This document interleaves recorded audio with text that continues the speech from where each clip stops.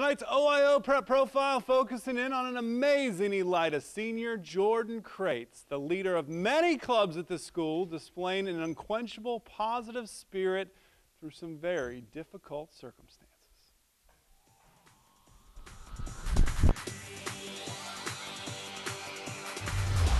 It's been ankle injuries that have plagued Elida senior cheerleading captain Jordan Crates.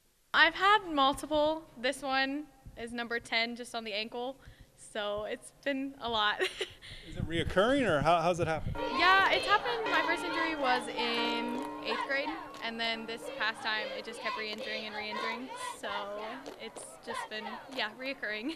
Throughout her injuries, she has stayed positive.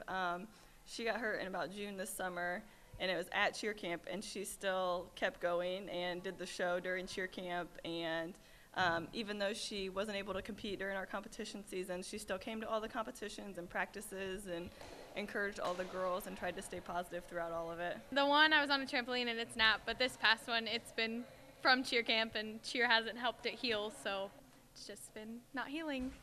So what makes you keep going? Just the positivity I get from other people and just wanting to cheer, and just it's my passion, so I just keep doing it. One of many passions. In fact, some say she's leading too many clubs at Elida. Yeah, too many pretty much describes it. I'm the president of Elida Good Vibes Club, and that's just a big volunteering club. I'm co-president of FCCLA.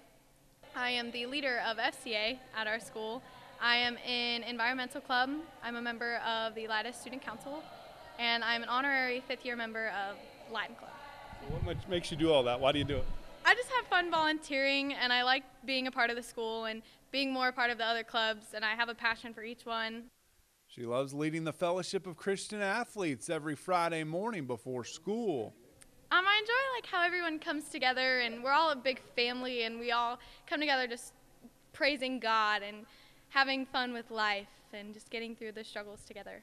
And her faith is rooted in circumstances beyond her control. My faith, it all started when I found out my mom had cancer, and I started looking towards God when that happened. And with my injury now, it's made me slow down everything and just rethink, like, God is there for me. Like, I have God to rely on, and He's helped me through this process and through my mom with her cancer and everything. Jordan's mom now pronounced NED with regards to that cancer, no evidence of disease.